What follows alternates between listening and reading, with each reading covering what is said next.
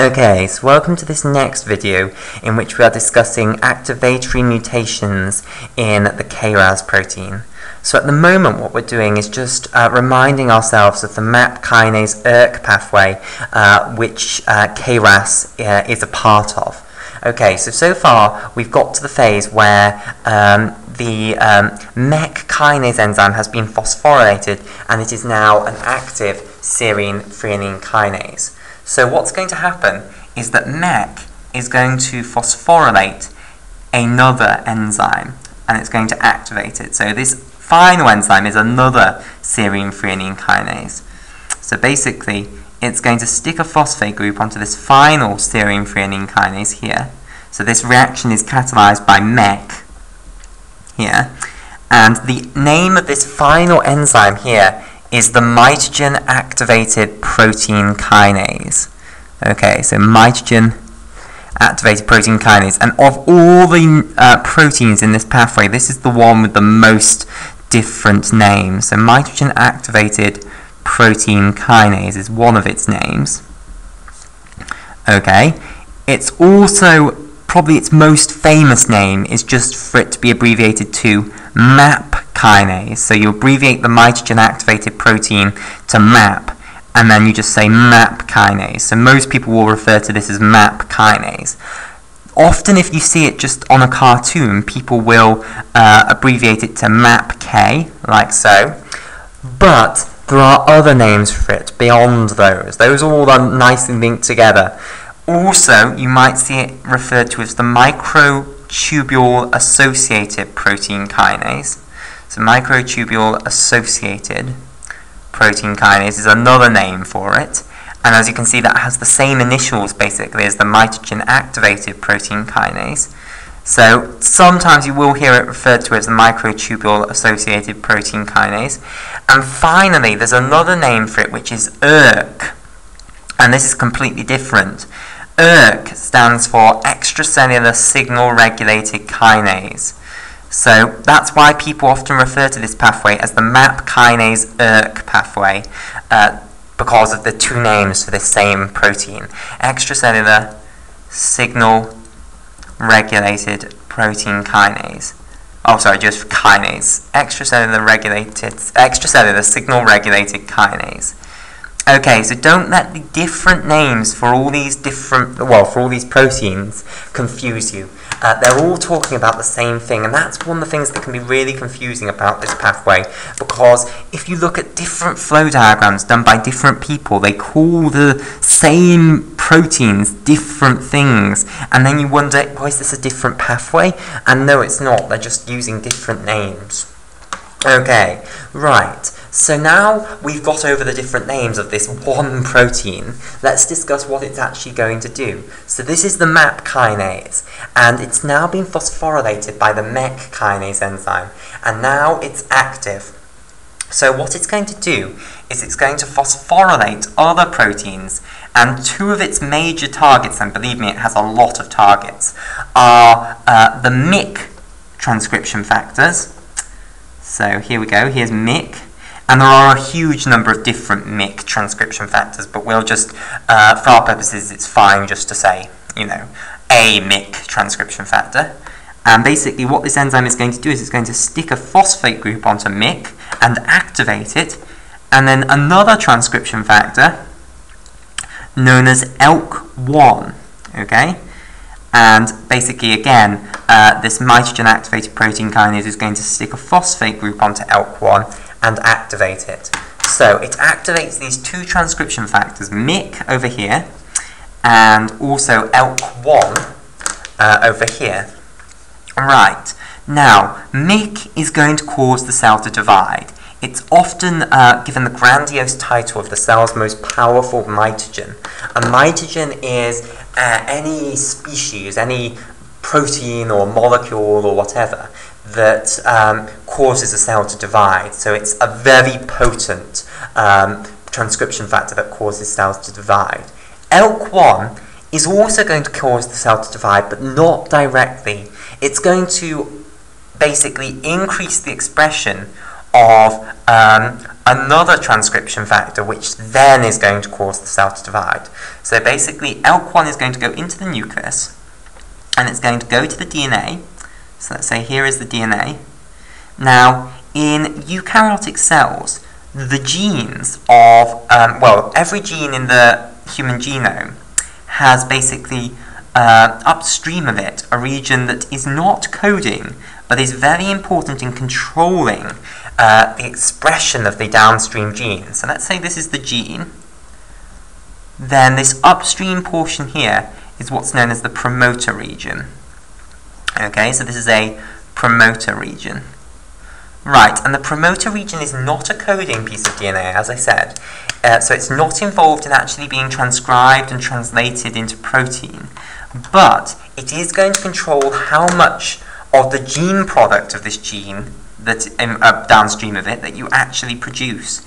And the reason it can do that is because in order to produce this gene product for this gene, what needs to happen is you need to get RNA polymerase coming in here, binding to the DNA, which it does at the promoter region, and then making its way along that gene and transcribing the gene into mRNA. Then the mRNA can be turned into protein. So the amount of protein that you actually make for this gene depends on how much mRNA you make. So if this promoter region has a very high affinity for binding RNA polymerase, you're going to get RNA polymerase binding more often, and you're going to get an increase in the transcription of this gene. Okay, so you'll get more protein. So basically what transcription factors do is they can bind to the promoter regions. Let's say this is ALK1 here, and they can alter the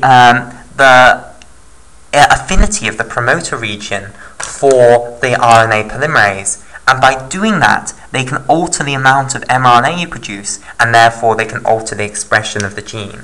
So basically ALK1 is going to do this. It's going to go into the nucleus, it's going to bind to the promoter regions of certain target genes, and it's going to increase their transcription. And one of the genes it increases the transcription of is a protein known as C-Phos. Now what happens is C-Phos forms heterodimers with another protein known as C-Jun. So when you've made more C-Phos, what's going to happen is it's going to dimerize with another protein known as C-Jun, and this is now known as a Jun-Phos or Phos-Jun, whatever you want to call it, Jun-Phos heterodimer. Okay, and this, like MAPK, is a very powerful mitogen basically. It causes the cell to divide. So what colour shall we put C-Phos and C-Jun in? We'll do them in orange. Right, okay, so let me give you just a brief account of the cell cycle, and then we can see what C-Phos, C-Jun heterodimers and MAPK transcription factors are going to do. So basically the cell cycle is the process whereby one cell, so let's have one cell here, turns into two cells, so divides into two cells. So the first phase of the cell cycle is a phase known as interphase, which isn't really a phase of the cell cycle at all. It's the portion of the cell's life where it's not dividing. It's just living its life, and it's quiescent as far as division is concerned. So this is the portion of the cell cycle where this cell is not dividing basically, and it can continue indefinitely. It can go on and on and on, so there's no fixed length that interphase is going to last for. Then, the next phase of the cell cycle is the first phase of the active cell cycle. So this is known as G1 phase. Now, what happens in G1 phase is you start getting ready to divide. So certain signals come in, such as growth factors, they come in, and what's going to happen is these transcription factors, MAPK and C-Phos and C-Jun heterodimers, which are these final end products of this MAP kinase ERK pathway, these are what are going to cause this transition from interphase to G1 phase. They start the cell dividing. Now, how do they start the cell dividing? Well, basically, they alter the transcription of certain proteins. They are transcription factors, so they're going to alter the expression of proteins. So what they're going to cause is they're going to cause, firstly, the production of loads of duplicate proteins, Because if you think about it, if you're going to go from being one cell to being two cells, then all the essential proteins of metabolism are going to need to be copied, basically. So all of the enzymes involved in respiration, all of the receptors, they're going to have to be copied. That process is started by these transcription factors. In addition, what you need to start producing is all of the enzymes which are going to be involved in actually replicating the DNA. So that's what's happening in this first growth phase, or G1 phase. The next phase of the cell cycle is the S phase. In the S phase, or the synthesis phase, what you do is you replicate the DNA. So the origins of replication fire, and in the nucleus of the genome, every single one of the 46 chromosomes is replicated, it's copied. Okay, but they're still at the moment in a single nucleus. Next comes the G2 phase. In G2, you continue the noble work of G1. So you continue duplicating proteins that you're going to have to double the amount of in order to split into two cells. Okay, so that's happening in G2. In addition, what's about to happen is you're about to split this cell into two separate cells. So in order to do that, what you firstly have to do is split the nucleus into two separate nuclei, and then you have a cell with two nuclei in, and then you need to split the cell in two. So after S phase, what you have got is a single cell with a nucleus which has two copies of all 46 chromosomes. What firstly you need to do in M phase of the final phase of the cell cycle is known as M phase, but M phase can be divided into two portions. Mitosis, which is the division of the nuclei, in which basically the cell goes from being one cell with one nucleus with two copies of every chromosome to being one cell with two nuclei which both have one copy of all 46 chromosomes. Okay? So that's mitosis, that's nuclear division basically. And then finally what's going to happen is the cell's then going to split into two. So it splits into two cells which both have one nucleus which has one copy of all 46 chromosomes. Okay, so that process of splitting into two cells is then called cytokinesis. And mitosis and cytokinesis are grouped into one phase of the cell cycle, which is the M phase. So these are both the M phase. Okay, or the mitotic phase. Now, in G2, you're going to have to make all the protein machinery that's associated with splitting the nucleus into mitosis and then splitting the cell into cytokinesis. So that's a whirlwind tour of the cell cycle. The important thing to understand is that when you stimulate a cell in interphase with growth factors, what's going to happen is you're going to activate these MAPK transcription factors and these C-phos-C-jun heterodimers, which are going to take you from interphase into G1 phase of the cell cycle and begin the process of division. Okay, so we'll call it there for this video, and then the next video we'll discuss activatory mutations in KRAS.